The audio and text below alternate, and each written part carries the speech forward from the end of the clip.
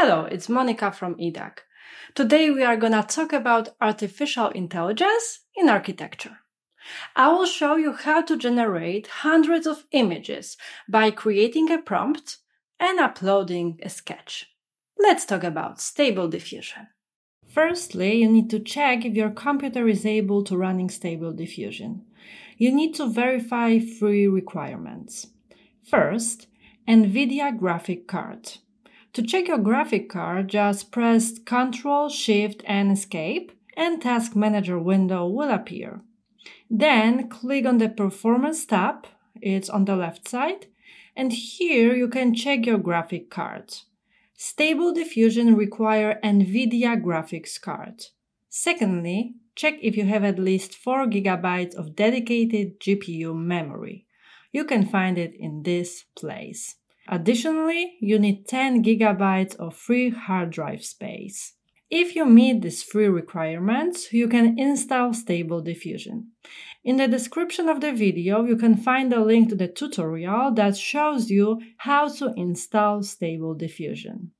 Firstly, let's open Stable Diffusion. I have it here on the desktop. If you just install this program, you should go to the folder. This is the Stable Diffusion folder, and here there is a file, WebUI user bet. Open this file, and a command prompt has appeared. You need to wait a second until this link will appear.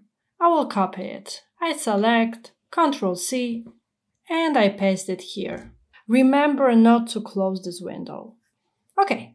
This is my Stable Diffusion. Firstly, I need to choose a checkpoint. Remember that you can download many checkpoints. You can download it from this website. I click on the Models tab, and let's see that there are many categories, many types of checkpoints.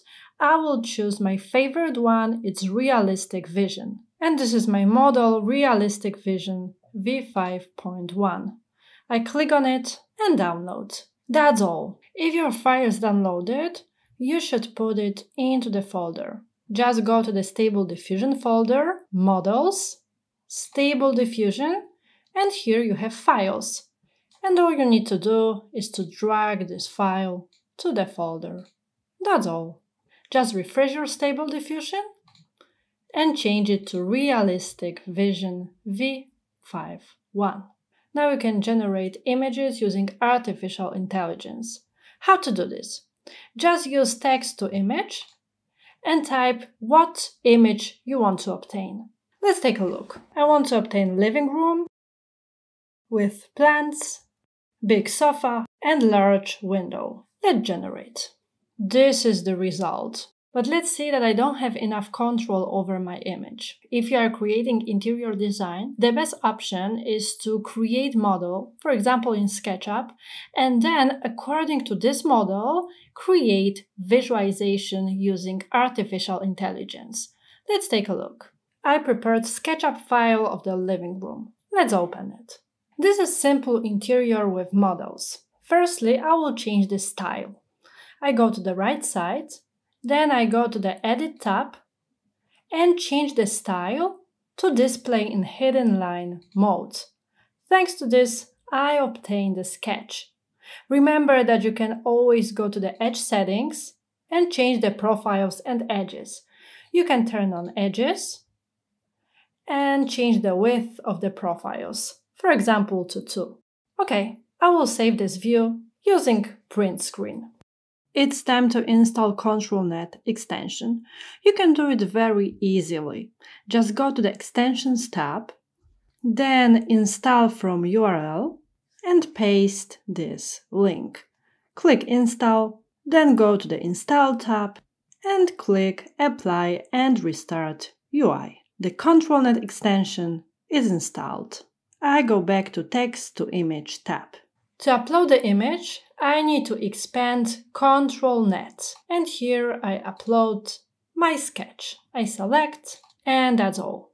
I will enable ControlNet option, and let's see that I should set the preprocessor to invert if my image has white background and black lines. This is true. That's why I go to the preprocessor and change it to invert. And here I can choose the model. Remember that you can download many models. I use only one model. This is Control Kenny. You can download this model from the website. The link is in the description of the video and also at the top right corner.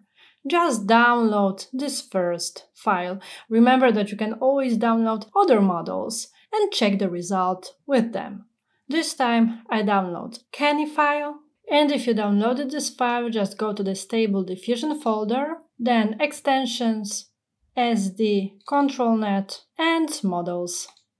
And let's see that here I have all control files which I have downloaded.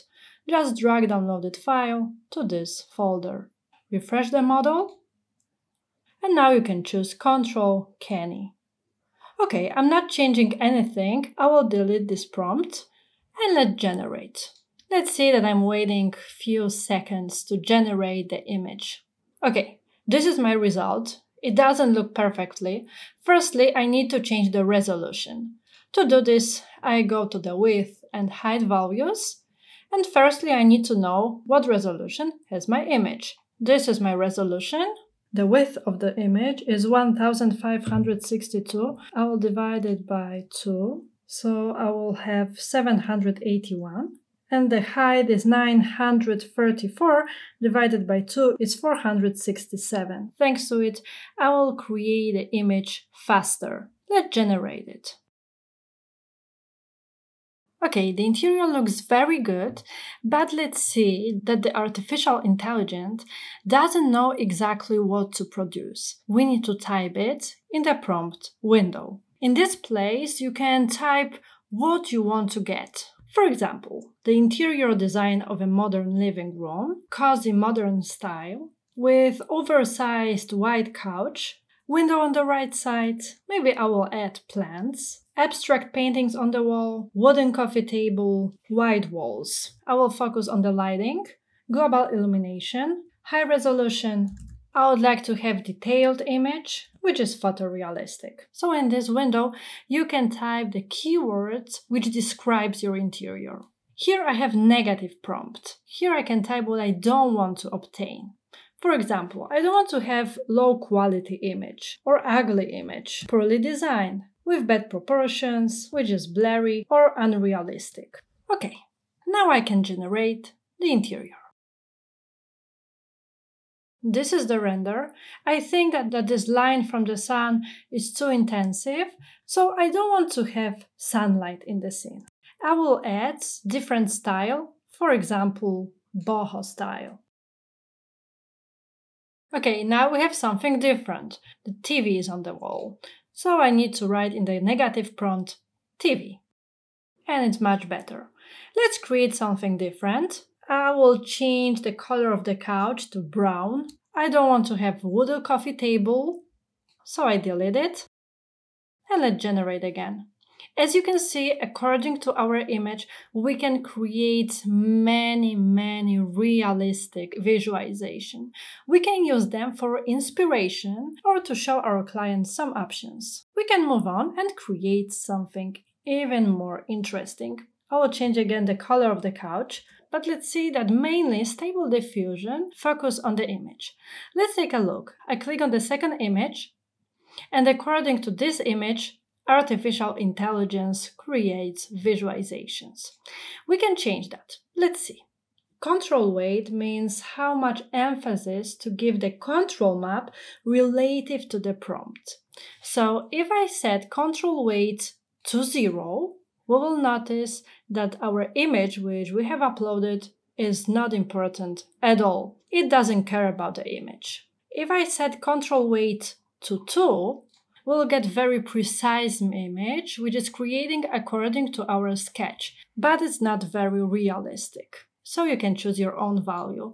If I set it to 0.8, we can notice that our interior is created based on the image, but it looks a little bit different. We have different slab, additional lamps, so control image is not very important this time. I will set it to 1.